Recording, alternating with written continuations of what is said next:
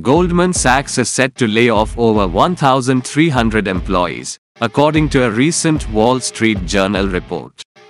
This decision comes amid a challenging economic climate and a strategic shift to streamline operations. The layoffs are expected to impact various departments, reflecting the bank's efforts to reduce costs and enhance efficiency. The move is part of a broader trend of major financial institutions reassessing their workforce in response to evolving market conditions.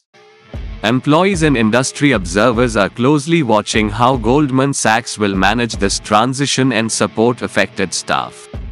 The job cuts highlight the ongoing pressures within the financial sector and the need for companies to adapt to shifting economic realities.